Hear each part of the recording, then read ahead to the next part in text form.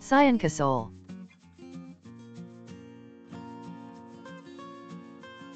Subscribe Sciencasoul for more educational updates.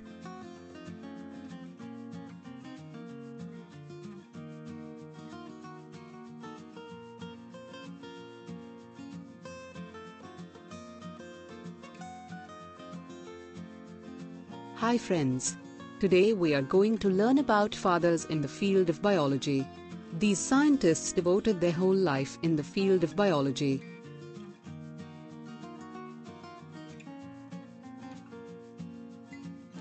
We are talking about biology. How many of you know about the father of biology? Let me tell you who is father of biology. Father of biology is Aristotle.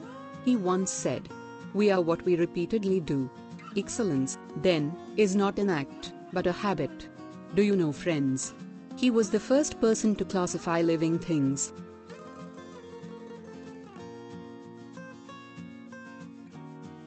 Now, biology comprises of two main fields, botany and zoology. Now, we will see who is the father of botany. Father of botany is Theophrastus. He once said, "Time is the most valuable thing a man can spend." Let me tell you a fact. Father of botany was a disciple of father of biology. That means Theophrastus was a disciple of Aristotle. As we discussed one major field of biology, now move on to zoology. Friends, guess the name of father of zoology. You know him. Okay, let me tell you who is father of zoology. Father of zoology is also Aristotle. He once said, "Educating the mind without educating the heart is no education at all." Aristotle is the father of biology as well as zoology. Now, in botany we study about plants and plant physiology. Who is the father of plant physiology? Have you any idea? Father of plant physiology is Stephen Hales. He once said, "If a chap seems bent on cheating himself, I like to be neighborly and help him to do it."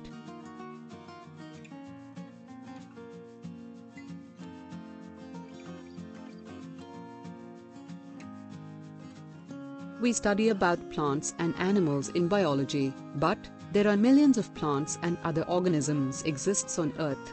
So, we felt a need to classify them. Scientists classified them and made a new branch of biology called taxonomy. Now, let me tell you the name of father of taxonomy. Father of taxonomy is Carolus Linnaeus. He once said, "If a tree dies, plant another in its place."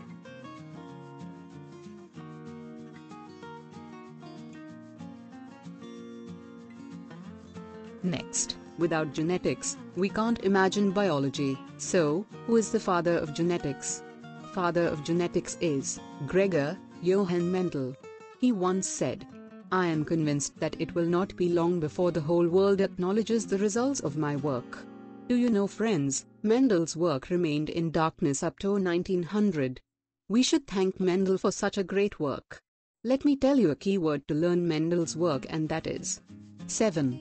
He worked for 7 years on 7 contrasting traits of Pisum sativum.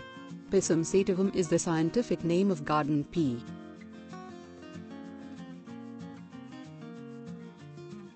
We learned about genetics. Now we will learn about father of experimental genetics. Father of experimental genetics is Thomas Hunt Morgan. He once said, "Some things are better done than described." He did his experiments on fruit fly, that is, Drosophila melanogaster, and discovered linkage. Now, we will learn about father of bryology. Father of bryology is Johann Hedwig. Bryology is the study of mosses and liverworts. Now, let's find out father of modern cytology. Father of modern cytology is Carl P. Swanson. Cytology is the branch of biology and medicine concerned with the structure and function of plant and animal cells.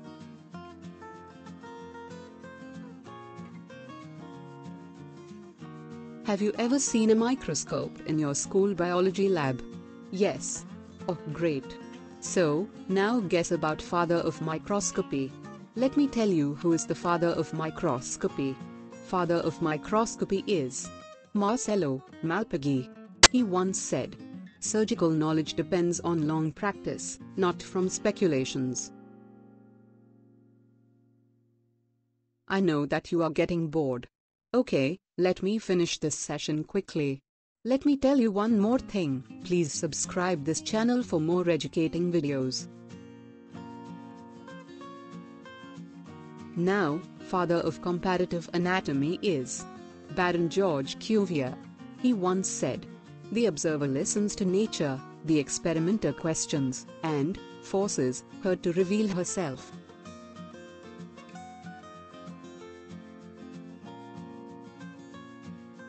Father of modern anatomy is Andreas Vesalius. He once said, "I am not accustomed to saying anything with certainty after only one or two observations." Anatomy is the branch of science concerned with the bodily structure of humans, animals, and other living organisms, especially as revealed by dissection and the separation of parts.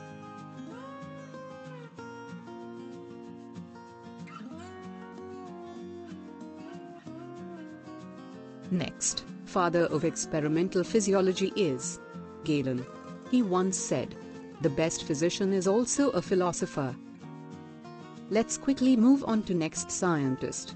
Father of study of circulation of blood is William Harvey. He once said, "All we know is still infinitely less than all that remains unknown." Let me tell you the definition of blood. Blood is a body fluid in humans and other animals that delivers necessary substances, such as nutrients and oxygen to the cells, and transports metabolic waste products away from those same cells.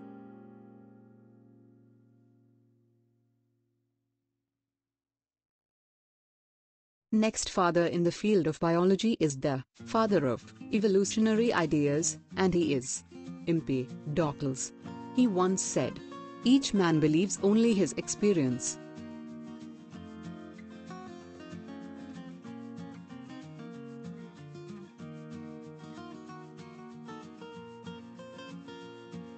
Now, father of eugenics is Francis Galton.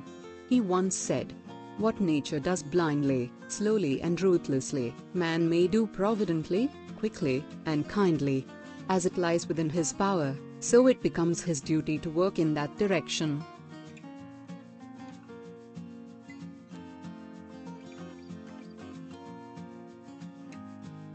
Next scientist is father of modern embryology, K.V. Baer. Embryology is the branch of biology that studies the prenatal development of gametes, fertilization, and development of embryos and fetuses.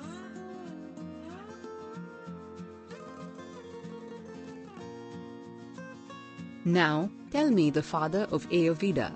Father of Ayurveda is Chirag. He once said, "Life, Ayu, is the combination, samyoga, of body, senses, mind and reincarnating soul. It is the most sacred science of life, beneficial to humans both in this world and the world beyond."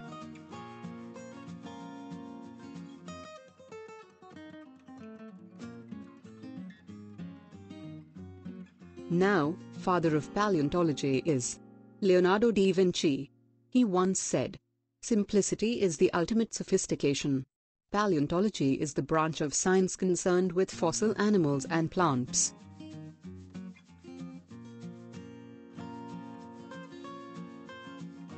Nowadays, medicine become an integral part of our lives. Let's remember the father of medicine. Father of medicine is Hippocrates. He once said, "If someone wishes for good health, one must first ask oneself if he is ready to do away with the reasons for his illness. Only then it is possible to help him."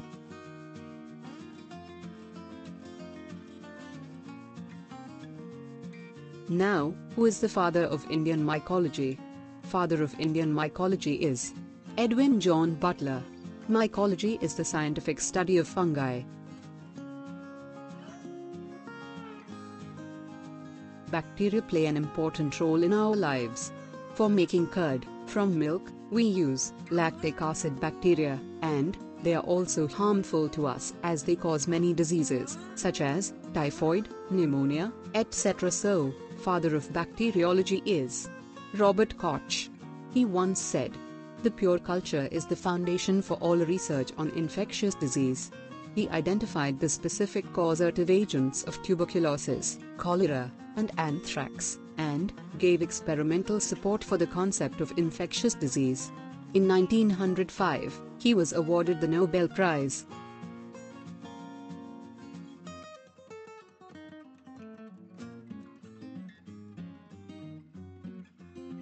Friends, guess the name of father of microbiology.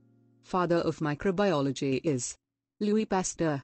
He once said, "The more I study nature, the more I stand amazed at the work of the Creator. Science brings men nearer to God." His swan neck experiment is very famous.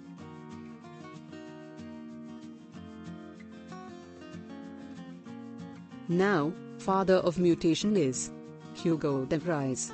He once said, "Natural selection may explain the survival of the fittest, but it cannot explain the arrival of the fittest." He is known chiefly for suggesting the concept of genes, rediscovering the laws of heredity in the 1890s, while unaware of Gregor Mendel's work, for introducing the term mutation, and for developing a mutation theory of evolution.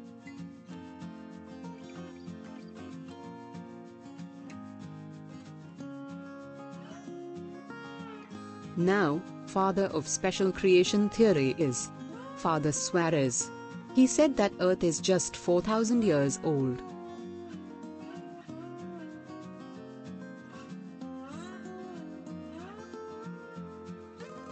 Now, let's find out father of immunology. Father of immunology is Edward Jenner. He once said, "The deviation of man from the state in which he was originally placed by nature seems to have proved to him a prolific source of diseases." Immunology is the branch of medicine and biology concerned with immunity.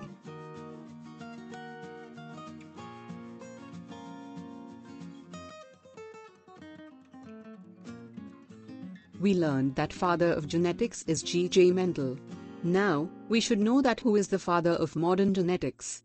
Father of modern genetics is William Bateson. He once said, "I would trust Shakespeare, but I would not trust a committee of Shakespeares."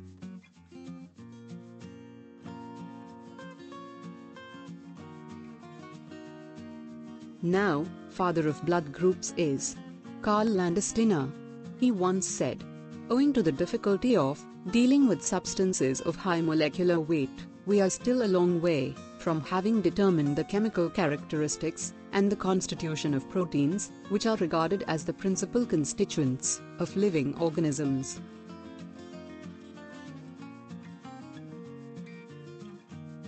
Now we are on the last part of this video. Father of Indian taxonomy is Hermann Santapo.